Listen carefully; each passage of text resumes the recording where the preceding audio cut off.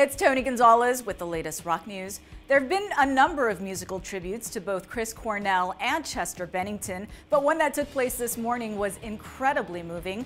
Chris Cornell's daughter, Toni, joined forces with the band OneRepublic for a stirring live performance of Leonard Cohen's Hallelujah in New York City during Good Morning America, as images of Cornell and Bennington were shown behind them. Fans in the audience were left in tears as Toni sang with a beautiful voice that would have made her dad proud. A few months ago, Bennington himself sang Hallelujah at Cornell's funeral service. Sadly, the Lincoln Park singer took his own life on what would have been the Soundgarden frontman's birthday. Visit loudwire.com to see the full performance from Toni, Cornell, and OneRepublic.